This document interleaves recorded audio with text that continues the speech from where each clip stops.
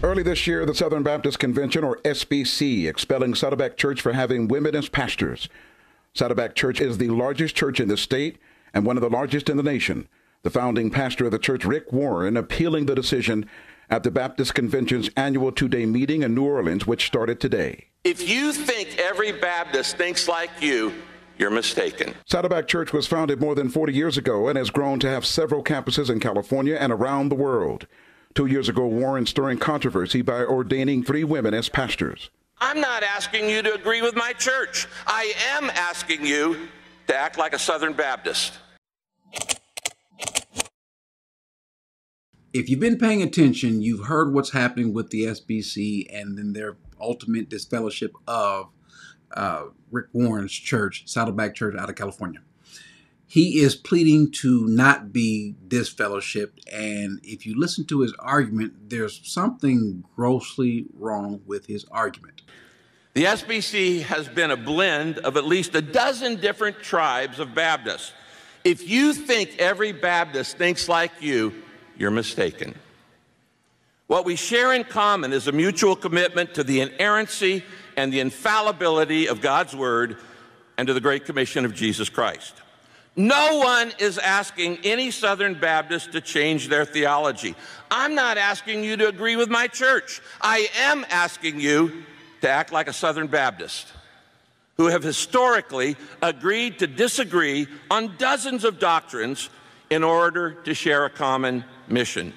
Since Southern Baptists have always allowed disagreement on doctrines, including the essential doctrines of salvation, why should this one issue cancel our fellowship?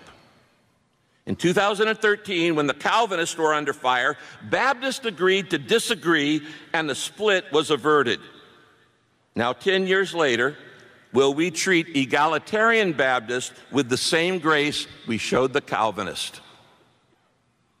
We should remove churches for all kinds of sexual sin, racial sin, financial sin, leadership sin, sins that harm the testimony of our convention. But the 1,928 churches with women on pastoral staff have not sinned.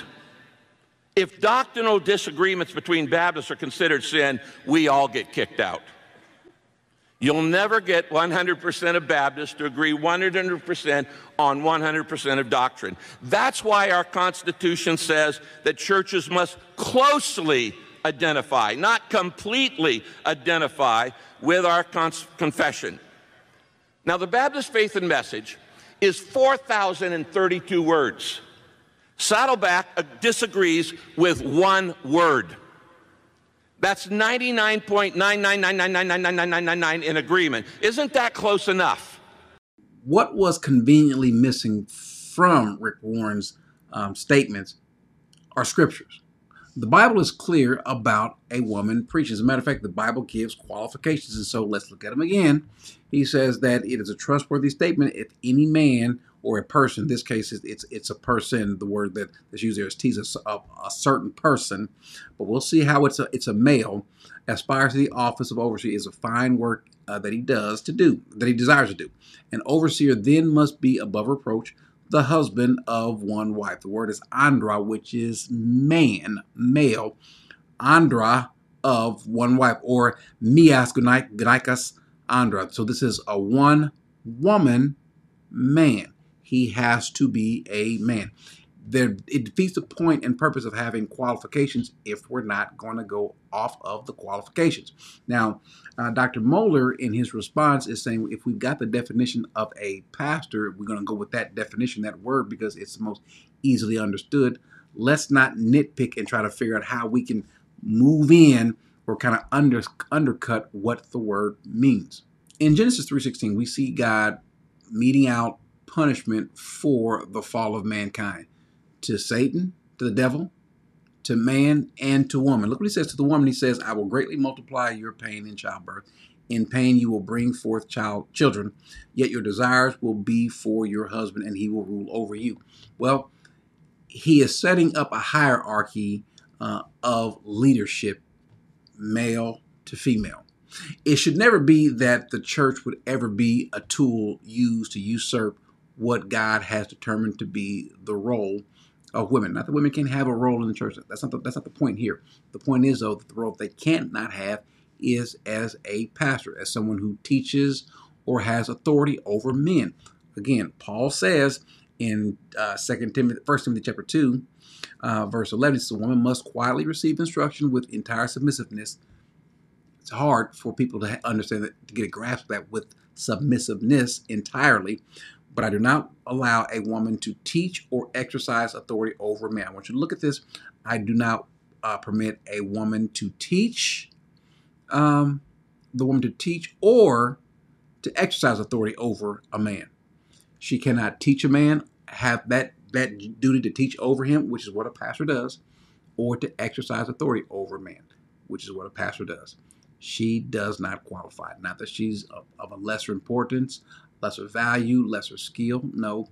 What is happening, though, you're going to see this happen more and more. You're going to see churches, different preachers, and so forth, leaning this way, the same way that Rick Warren is leading, and he's not the only one, and they're going to do so not because they find something in the scripture that allow them to. As a matter of fact, quite the opposite. They're going to lean on their opinions. As he says, we only disagree with one word. If that word is important, if that word leads to something that goes against the scripture, then it's sin. And so to do so, to allow them to do so, to have them as pastors would be a sin because it directly contradicts what the scriptures mandate.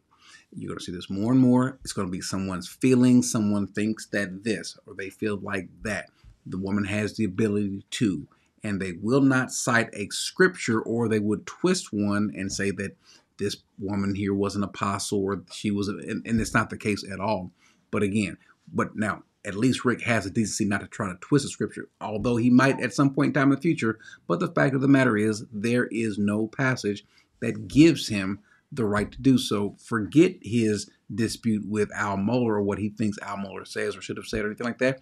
What does God say? And so because they are disfellowshipping them, moving them on, I can promise you this, that you are SBC, you are getting addition by subtraction. You are not losing anything. You are gaining something, one, with heaven, but also in the eyes of the people, because you seem like, at least more so now today, that you seem more biblically concerned than you have before, because you seem more concerned with the scriptures than how things look.